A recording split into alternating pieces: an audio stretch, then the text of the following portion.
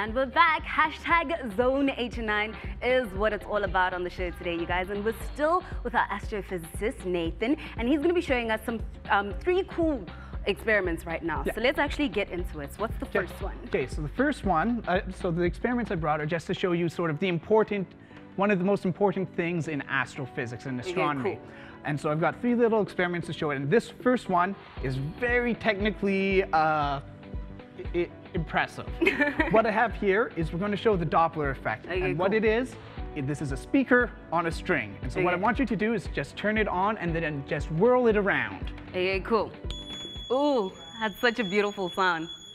It sounds like Lorianne singing, kind of. And so, so you can hear how that pitch is changing, right? Yeah. The reason why that pitch is changing is because sound's a wave, and when it's moving towards or away from you, the wavelengths get compressed or expanded, so it goes higher or lower.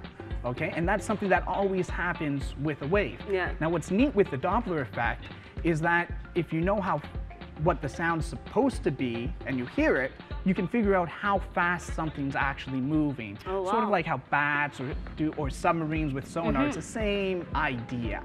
Oh, okay, cool. Okay, but before we get into the next one, I think that we should dim the lights a little bit so that we can see everything clearly. Yeah. Okay, cool. So let's get into, what's that laser thing over there? Well, that's a laser. Okay. And what this experiment is called Young's double slit experiment. Young because he was the guy who came up with it, and double slit because we're going to shoot the laser through 2 tiny slits. Okay, cool. The reason what this experiment shows is it's meant to show how light's actually a wave. So if light was a bunch of particles, imagine it's a whole bunch of tennis balls, and you're throwing them at a couple slits. They're just going to either bounce off or go straight through, and you're just going to end up with a point sort of on the wall, kind of like that one, right? But if it's a wave, you get something a little bit different. So let's just show you. This is it through there.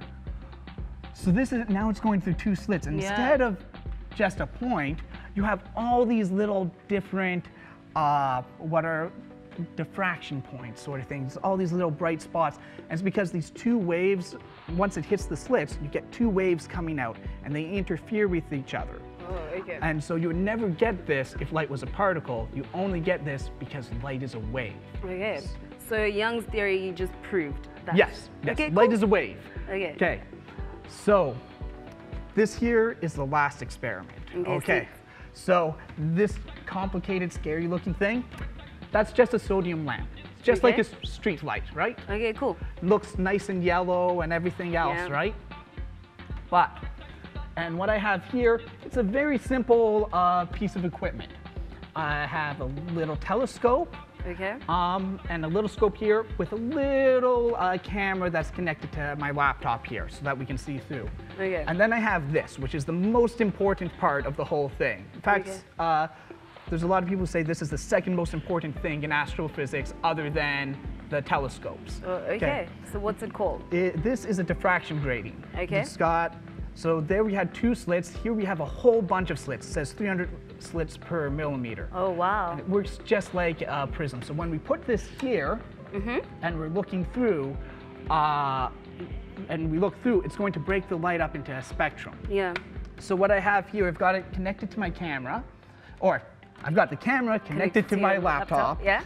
And if you look on the laptop, and if it's on the screen there, fingers crossed, you'll see all these different spectral lines. Okay. Oh, okay. Okay. So apparently we're just popping by here because there's a. Yeah. So the thing is with these spectral lines is that they are unique to sodium. Oh, okay. So this pattern of lines that you're seeing is completely unique to sodium. You won't see. Let me just turn this so our viewers can see what we're looking at. Yeah. Okay, right there. Yeah. See if that's there. Back. Okay. Okay, there. cool. There. Okay. Is that showing up? Okay.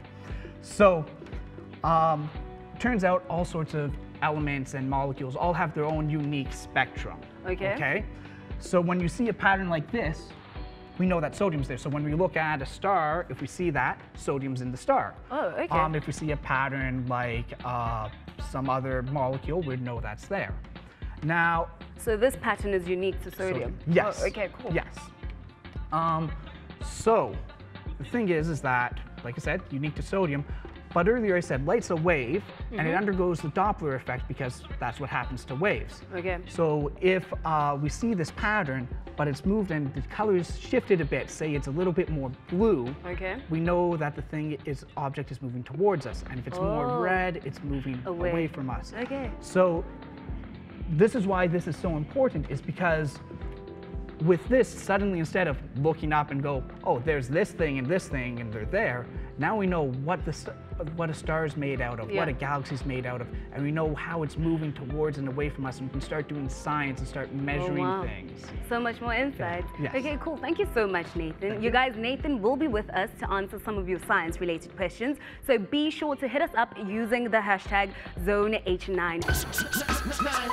Hectic.